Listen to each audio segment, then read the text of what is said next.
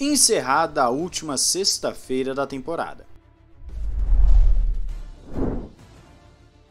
Olá, amigo do Ressaca Fórmula 1, seja bem-vindo a mais um vídeo. Eu sou Matheus Pucci e os últimos treinos livres estão sendo feitos, teremos mais um no sábado e então o quali, que é o último da temporada. Estamos aí na expectativa, quem será campeão? Lewis Hamilton, Max Verstappen, Mercedes, Red Bull?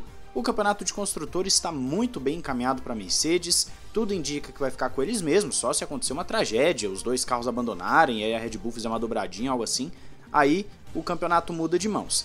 Já no de pilotos, tá tudo em aberto, apesar da Mercedes vir com um carro mais equilibrado, um carro mais forte nesse final de temporada, a Red Bull promete pelo menos levar a briga de forma honrosa. Mas o que interessa pra gente é performance na pista, né? Os pilotos falam, fazem jogo psicológico, pressões, etc. Uma equipe acusa a outra, mas o que interessa é o ritmo dentro da pista. No primeiro treino livre tivemos o Verstappen mais rápido e no segundo treino livre Hamilton mais rápido.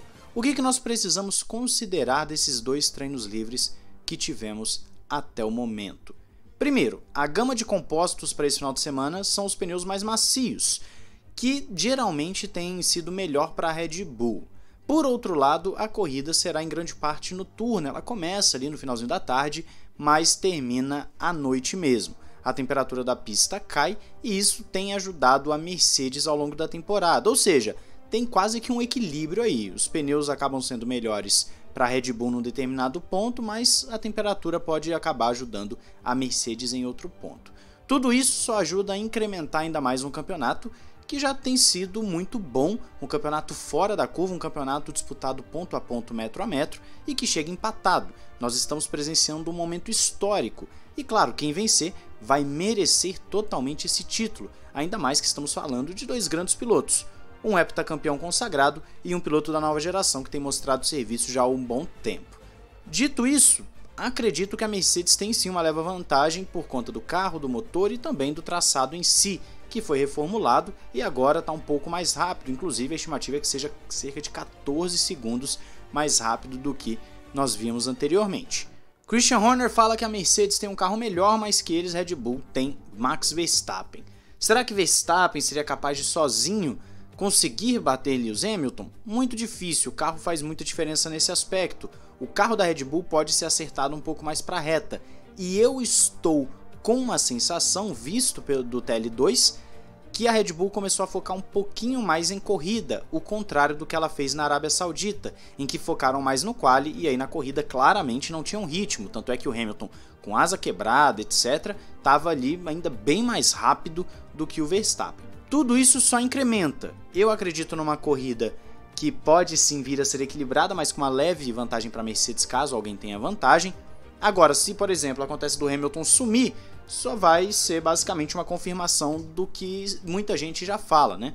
Inclusive vocês aqui nos comentários, muitas pessoas acreditando que a Mercedes vai ter uma vantagem ampla na corrida, principalmente nas retas. A expectativa de todo fã, eu acredito que as pessoas que não estão assim fanáticas por um lado ou para o outro, mas o fã de corrida quer ver uma disputa até a última curva. É exagero pensar até a última curva? Claro que é. Mas numa temporada em que nós estamos na última corrida com ambos empatados e que já aconteceu de tudo, eu também não ficaria surpreso se na última curva eles estivessem ali misturando tinta para ver quem vence a corrida. Ambos os pilotos já falaram que querem sim levar essa corrida até o fim, ou seja, eles não pensam numa batida, até porque uma batida é bem arriscado, né? Se você tenta tirar o seu adversário da pista, além de você poder acabar sendo prejudicado com um dano um pouco maior, também tem o risco de ser desclassificado, seja da corrida ou até mesmo do campeonato. Esse tipo de coisa dá um tempero que a gente também não via há algum tempo. Qual foi a última vez que falava-se que dois pilotos poderiam bater na última corrida? Nem em 2016 isso era falado, quando o Rosberg foi disputar o título com Hamilton.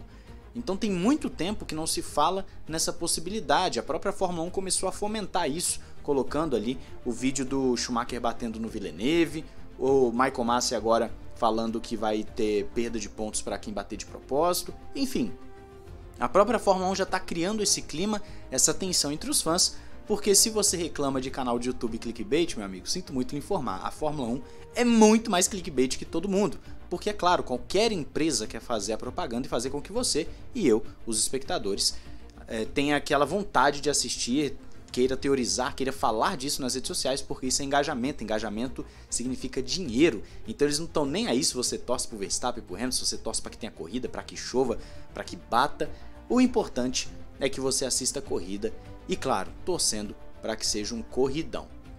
Portanto, só mesmo no quali nós vamos conseguir tirar uma conclusão um pouco melhor. Se a Red Bull estiver focando mesmo em ritmo de corrida, como é o que deu a entender pelo TL2, podemos ver um quali uma vantagem um pouco mais ampla da Mercedes, o que não seria também de se surpreender em circunstâncias normais. Agora, na corrida, que é onde está valendo o ponto, a gente pode ver que sim, as coisas podem andar um pouquinho mais próximas e vamos torcer para que Hamilton e Verstappen briguem a todo instante. Falando rapidamente das demais equipes, aparentemente Haas, Williams e Aston Martin vêm para ficar no fundo do pelotão. A Haas ali a gente já sabe que anda atrás mesmo a temporada inteira, não tem muito o que dizer, mas o Williams e Aston Martin pioraram bastante nessas últimas provas. Não estão conseguindo imprimir aquele ritmo que uma vez já conseguiram, e claro que esses pilotos acabam ficando reféns de carros ruins. Conseguir um bom resultado vai ser mais uma questão de sorte do que propriamente de performance pura. A briga mesmo do meio do pelotão fica ali entre McLaren, Ferrari, AlphaTauri, a Alpine, que aparentemente também deu um salto de performance nessas últimas corridas que eu também não entendi. Eu acredito que é o fato de ser corrida noturna, talvez o carro deles se adapte melhor a essa circunstância onde os pneus não estão com uma temperatura tão alta da pista para poder gerar calor. Talvez o carro da Alpine seja como o da Mercedes, que consegue andar melhor nesse tipo de situação, e aí coloca um bom resultado nas costas. Alonso e Ocon têm mostrado bom ritmo nos TLs e provavelmente na corrida vão conseguir marcar alguns pontos. Mas a Ferrari também vem forte e aparentemente nós temos uma AlphaTauri que pode surpreender, como tem feito também nas últimas provas. É aquele meio de pelotão que a gente já conhece. Não dá para cravar nada porque tá todo mundo embolado, tá todo mundo brigando, tá todo mundo buscando ali aquele pontinho extra. E ainda tem a briga aberta entre Ferrari e McLaren, por mais que a Ferrari esteja muito bem encaminhada já para esse terceiro lugar. Também dificilmente perde esse terceiro lugar, ainda mais considerando que a McLaren não deve vencer a corrida, né? Muito difícil acontecer isso. Mas enfim, tudo são suposições, tudo são indicativos. Lembrando, eu sempre falo que treino livre não é conclusivo, é indicativo, então muitas coisas podem mudar até o quali e até a corrida, mas eu quero saber a sua opinião e a sua expectativa.